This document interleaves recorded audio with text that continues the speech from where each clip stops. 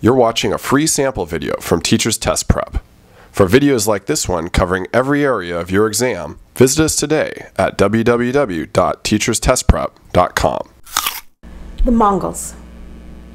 The Mongolians are a pastoral nomadic tribal group, basically a tribe of people who would live off of the products of their domesticated animals and move from place to place according to the seasons and needs of those animals. Now, ironically enough, in history, the Mongols are able to create and conquer the greatest land empire in all of world history. They did this under their most famous leader, the Genghis Khan. Now, what allowed them to, as you can see on this slide, conquer China, then Persia, then Russia in such quick succession under Genghis Khan's rule was their very unique military strategy and their unique military ability.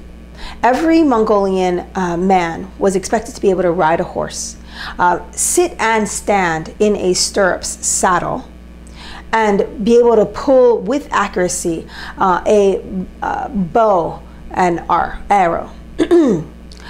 Using this mounted cavalry, the Mongols were able to rapidly conquer vast areas. They also were really good with psychological strategy, as well as the first to use biological warfare. The psychological strategy was very much a submit and live or resist and die. And their military prowess was such that many towns feared it and surrendered almost immediately. The other method that they used was to take biological warfare. They took infested blankets and other materials and would infested with the Black Plague blankets and other materials and catapult them into cities that they laid siege to. Now, Genghis Khan's rule ends in 1227. However, the Mongols continue to expand a unified empire until 1260.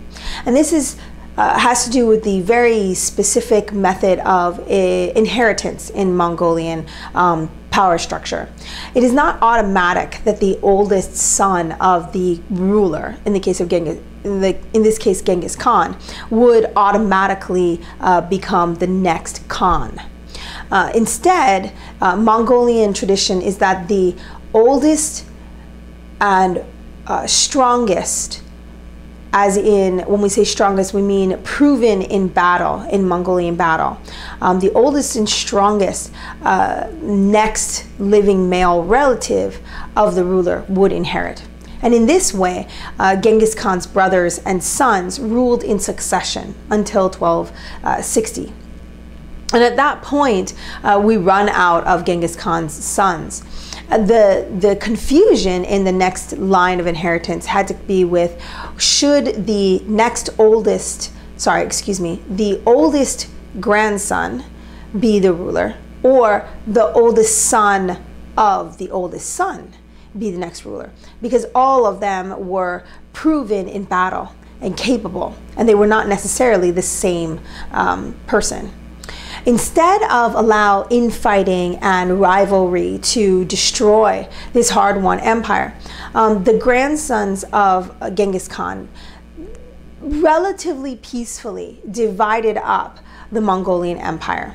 The most powerful and greatest borders belonged to the Great Khan in China. This would be Kublai Khan. The next would be the Ilkhanate, which essentially took over the lands of the Middle East, Mongolian lands in the Middle East. Then there was the Golden Horde.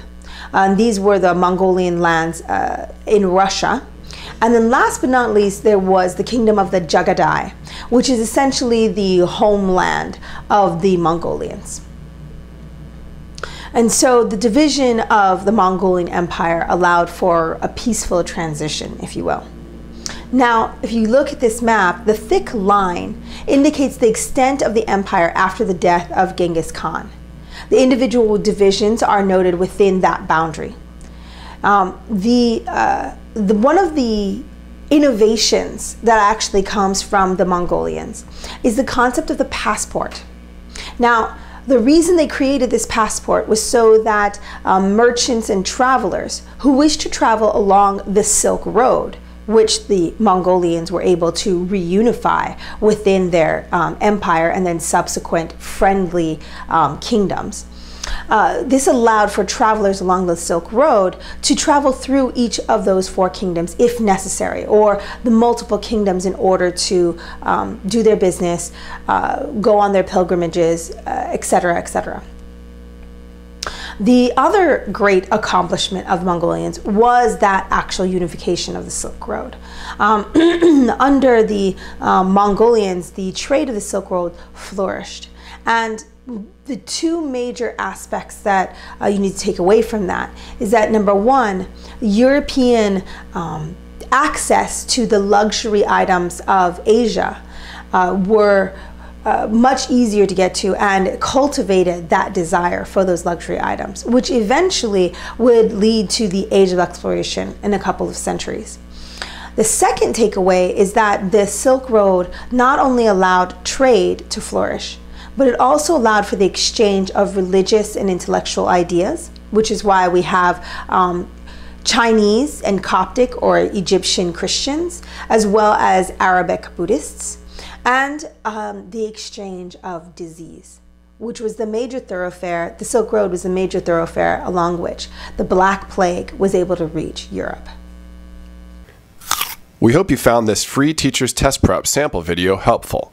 For more videos like this one covering all the subject matter and strategy you need to pass your exam, visit us today at www.teacherstestprep.com.